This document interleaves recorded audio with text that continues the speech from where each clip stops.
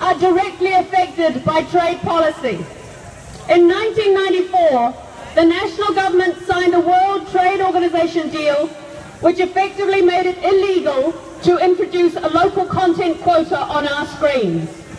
We gave unlimited market access to broadcasting suppliers from any signatory to the WTO.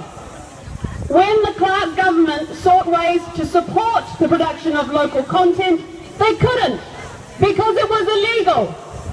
Most, if not all, Western countries have some kind of compulsory television quota, but not New Zealand, because we signed that right away. How fair is that? And 20 years later, performers are still paying that price every day. It prevents our performers from building sustainable careers. It has kept our screen industry small and dependent on overseas productions coming here. It is a shocking situation. And the economics don't even make sense. We made it easier for overseas corporations to do business here, and by doing that, we killed the chance to have a thriving local screen industry.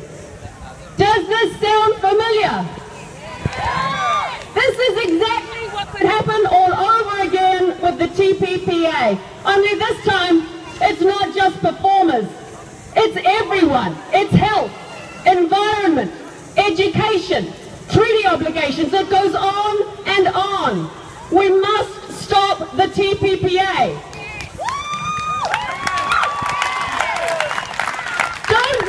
Don't let what happened to performers happen to the rest of our society, to other sectors.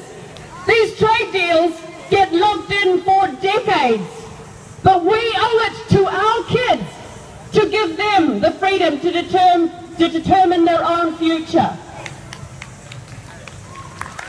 Thank you. I want our kids to grow up watching New Zealand content on their screens. I want our kids to grow up listening to New Zealand accents on their screens. I am appalled that we are potentially letting foreign corporations decide what we watch on our screens. I challenge the New Zealand government to respect our culture.